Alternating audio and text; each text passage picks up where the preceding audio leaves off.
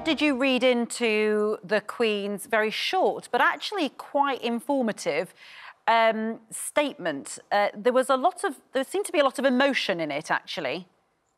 Yes, it's a very uncomfortable time for the Queen, very uncomfortable time for the country.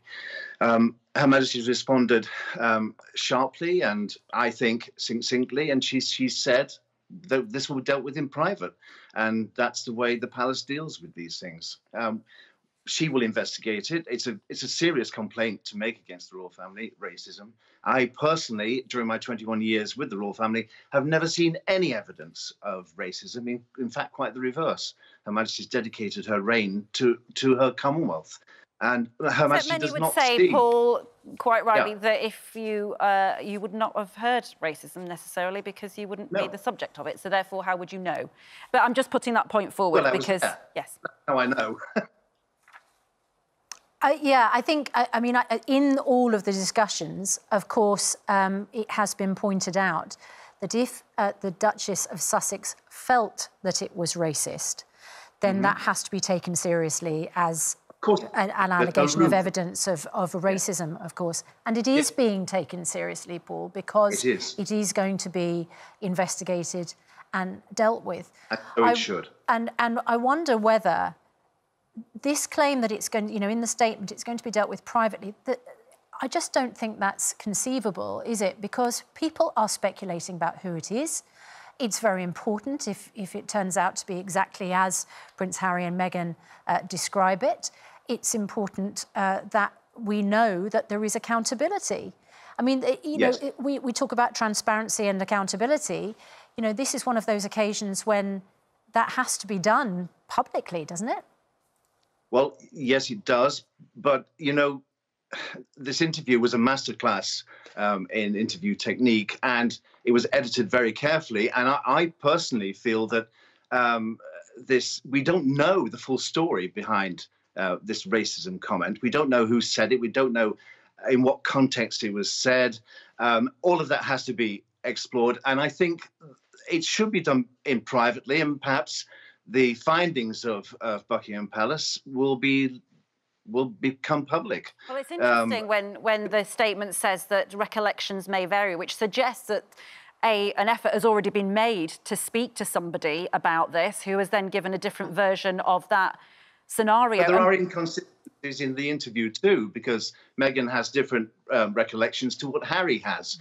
Meghan said it happened during her pregnancy. Harry said it happened before then.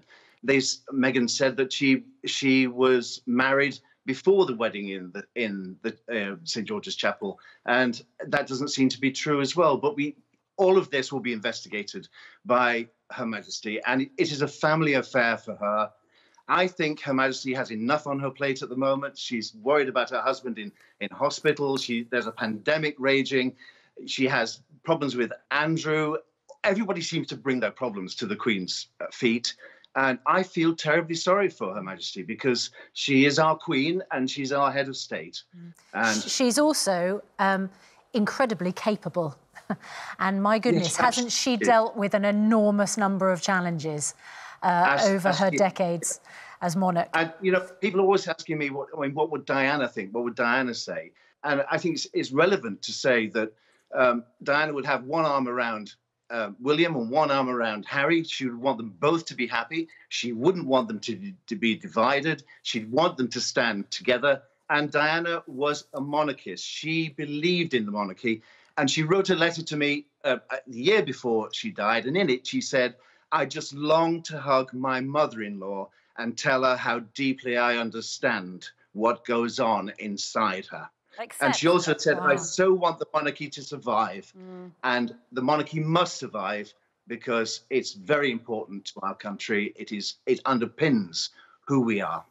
It's interesting you say that. I mean, there's so much more to dig around on this, but, you know, the sort of polling suggests that, you know, majority of young people, 18 to 24, who are, of course, the future generation, actually think that they were treated unfairly. And that will last, you know, that lasts with you, your feelings about whether the monarchy is relevant to you, what they do for the country, whether they're worth paying for. So many, I mean, the ricochet out of this could be quite catastrophic. Thank you so much for joining us this morning. Let's go to Clive and Angela too. Clive, to you, I mean, it's this issue of varying recollections, say, which is what's being said in the statement. Is that a problem in a way when we're talking about how one experiences racism? Yes, I think one of the things that I'm loath to do is kind of coming at this from the kind of the personal angle. For me, this is about an institution. And I think one of the reasons why this has resonated with so many people is because it reflects something that they have experienced themselves. You know, if you think about the fact that in many walks of life, you know, there are many different classes, nationalities, racial backgrounds that, you know, have only just recently gained entry into certain institutions. And so I think, you know, they've been excluded by law sometimes for a long time. So I think this is touched on a nerve which runs through our country. Black Lives Matter, Floyd George and his death. I think what you can see here is that people are asking questions about the mirror that it's held up to us, the country, and what do our institutions reflect. Now, clearly, there will be people who may have views inside the royal family, which I may find distasteful, even offensive. But this is, I think, not so much about the individuals. For me, it's more about the institutions and their fitness for purpose in the 21st century in our democracy. Angela Levine, you know Prince Harry to a certain extent. You've written about him a lot. He has said, you know, we heard from Paul Burrell there about what would Diana think. I mean, Diana is sort of at the heart of everything here, really, because he has repeatedly said he does not want history to repeat itself. You know, he wants to protect his wife from the sort of treatment that his mother received. But also there is another element here, of course, hugely significant, which is that, you know, his wife is a mixed race woman and he feels an added responsibility because of that. What do you make of the interview and Buckingham Palace is now sort of statement that they're going to deal with all of this privately? Yes. Well, when I was interviewing Prince Harry for a biography of him, he felt very strongly that his mother was looking down on him from heaven and was guiding him as to what to do. And he was aware of it and wanted to follow in her footsteps. At the engagement interview, he said as well that Diana would have absolutely been best friends with Meghan and has jumped up and down for joy. So you're absolutely right. She is always in his head, as she is in William's, but he doesn't articulate it so much. And I was very disappointed that anybody could feel racist and would ruin their lives. I mean, it is a horrific thing to do, but I think there is a difference between making a racist remark and disagreeing. And I think that we need to have a look at that line quite carefully, because there have been some accusations, I'm not saying by Meghan, but some people, that if you disagree with them, then you are automatically racist. And I think it's very important that we avoid that. And I think that the Queen has very good judgment and she will think about it carefully, talk to people herself. She's not having anyone else get involved in this. She is going to do the question and have people come to her, and she will come out with a sound judgment, I'm quite convinced. It's quite interesting, isn't it? The sort of feeling that seems to come across is that there is still a great deal of affection and respect for the Queen, but that doesn't actually filter down now to anybody else in the family. And that, for the future of the monarchy, is an extremely huge problem, isn't it? And I think that this interview has certainly lifted the lid on the fact that we're paying millions of pounds to essentially a facade.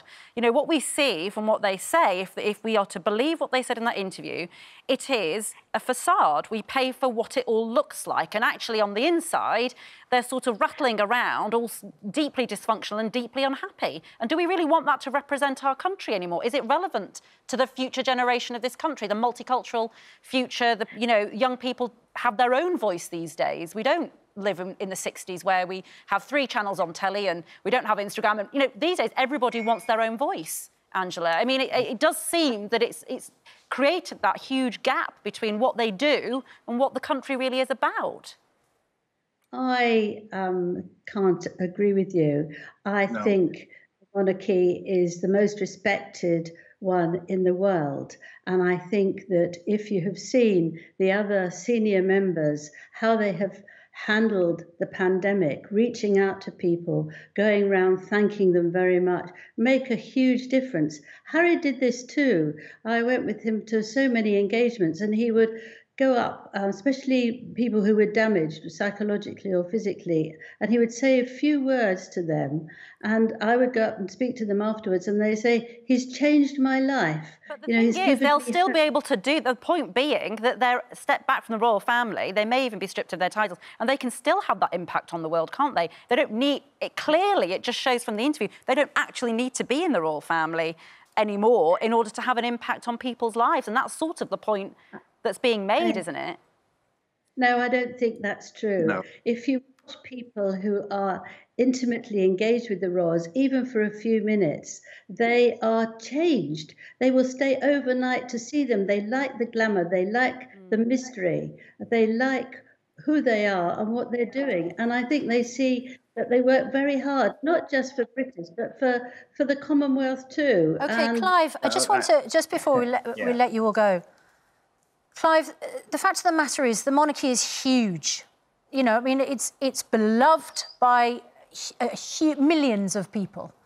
And what the monarchy does and how it behaves and how it treats people, as Angela says, you know, people feel that they're sort of touched and their lives are changed sometimes by their interactions with the monarchy. Other people, Harry and Meghan, feel their lives have been changed negatively. I mean, where does this leave the monarchy, our respect for the monarchy, our love for the monarchy? Because they have raised questions which have led to fallouts that we're all feeling. So, yeah, look, do I think Prince Harry is incapable of acts of kindness, of the Queen, of doing good? Of course they are, but this isn't about the individuals. I mean, of course the story is about the individuals. It's a soap opera of a family. And like many families, they're dysfunctional. Our family, you know, all families have an element of dysfunctionality to them, and this is one of them. And this one also has something else tied into it, which is racism. How many other people have come back with a person from another background, a black person, a black partner, and had an experience with their family where someone has said something? This is very common. But what it does, because this is at the heart of one of the key structures at the heart of our society, I think it tells us that actually this isn't about individuals, it's about an institution. And it's also about our media. Is it fit for purpose? The way it's operated, the way it's treated Meghan Markle. I think there are serious questions around that. So look, we live in a democracy, and I think the decision about what any change looks like, how we're governed, should be made by the public, not the royal family, not politicians like me, but by the public. And they've never been asked that. We live in a democracy, but have we ever been asked how we want to be governed? So I think ultimately this will have long-term implications. We won't see them immediately, but you know, that might not be a bad thing.